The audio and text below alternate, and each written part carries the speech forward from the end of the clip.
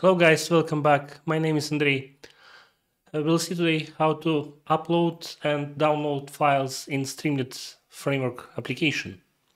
So let's jump to my screen and let's see how it works. So first of all, let's do a quick demo.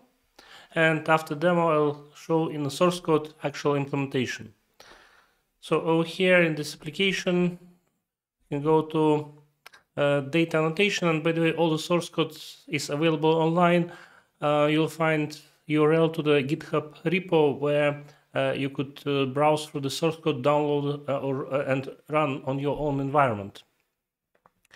Okay, so we got over here a place where we could select from the already uploaded files, or there is option to upload a new file, or there is option to download the annotations for the form that for the file that you selected, and where you got some annotations or labels on top of the document. You can download this mapping in a JSON format.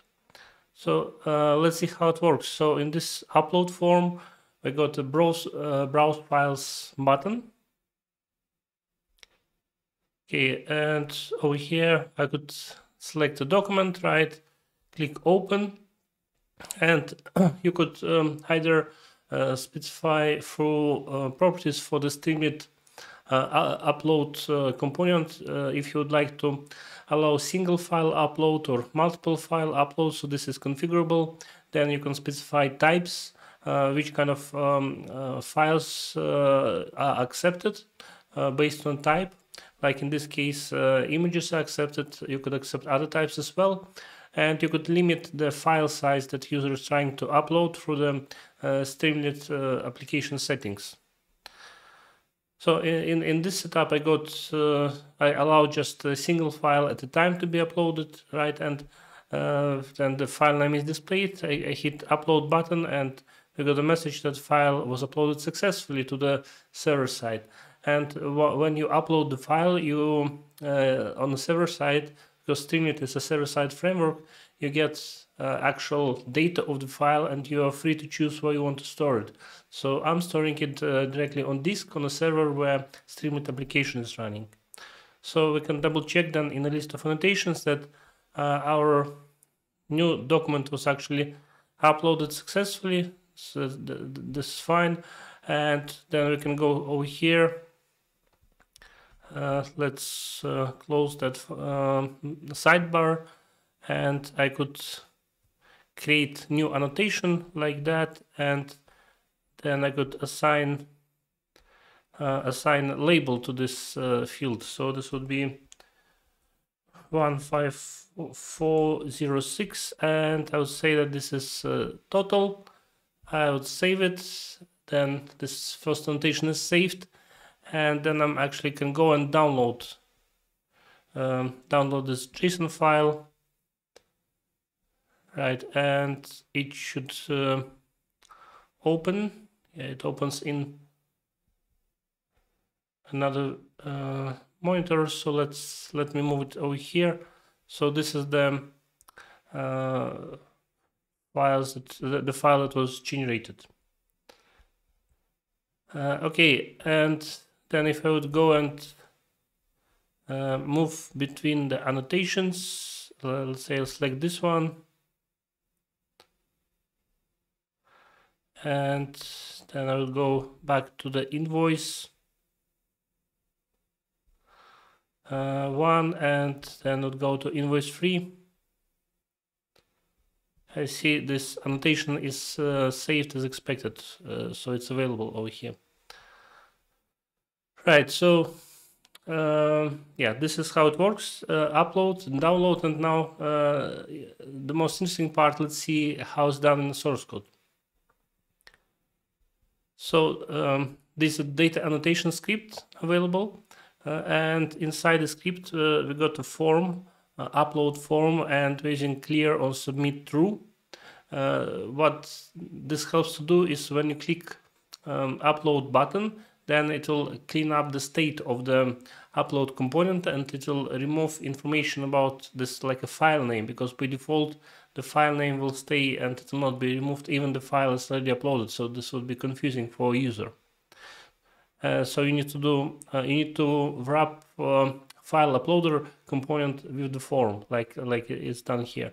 So in the form we got file uploader, then we got all those properties to specify document types and that we don't accept multiple in this case, right? And then we also got submit button, form submit button over here, and when we hit this submit button, then we actually get hold of the upload file instance, and this instance would contain information about actual file, and inside upload file method we would decide where we want to store the file, either on disk or send to some server or cloud service and so on. So it's up to us. So this is basically upload implementation. It's quite straightforward in this case. So we got form with clearance submit true, then we got file uploader, and then we got form submit button. And when form submit button is pressed, then we get to call a function where we decide where a file should be saved. So if you come back here, then you can see it. So this is this UI is coming from the file uploader. This is our upload button. So when we hit upload button, then basically the uploader component is cleaned and file is being saved. If we click upload now, so nothing could happen because there's no file was selected by the user. And if we quick look into the download part, it's over here. So the way it works, it's also out-of-the-box functionality from Streamlit.